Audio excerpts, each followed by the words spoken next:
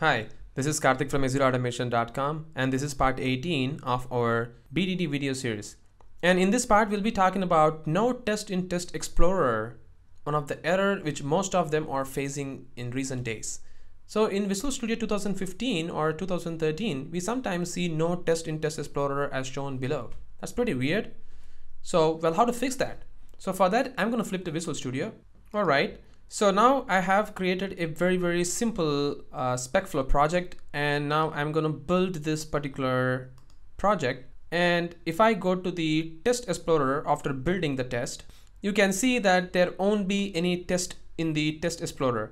But we have a scenario here, but we don't see any test in this particular Test Explorer.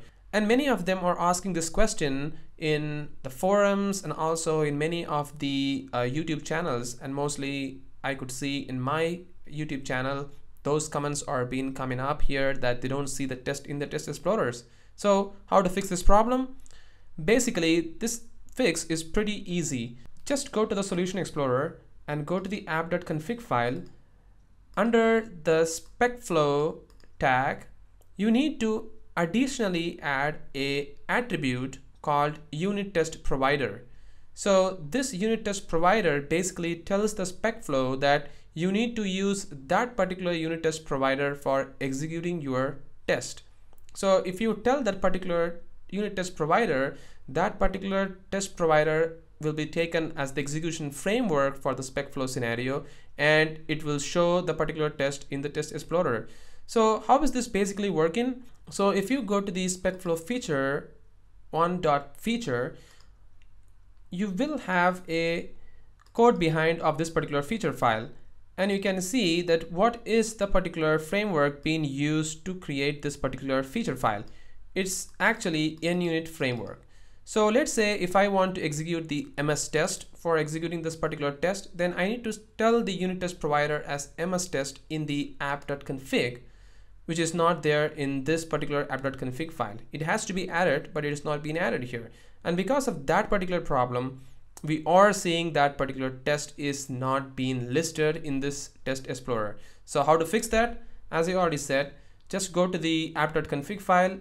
Under the Specflow tag, just add one more tag called unit test provider and give the name here as MS test and close the tag. Just save this. You can see that the Specflow configuration change is going to happen. That's what the Specflow has detected. Just give S so that it will change the behind the scenes code which has been generated by the Specflow feature file.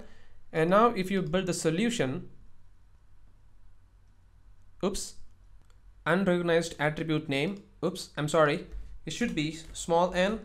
Just save this and accept the changes is going to happen, and then just try to build the solution. And now the build got succeeded, and you will see that test will be displayed in here. And we are seeing two tests because we are using Specflow plus Excel. So for that, please watch the previous video so that you will get a clear understanding of how to use the Specflow plus Excel in Specflow, which is a special plugin available in Specflow. So this is how you can fix the issue of not seeing your test in the Test Explorer.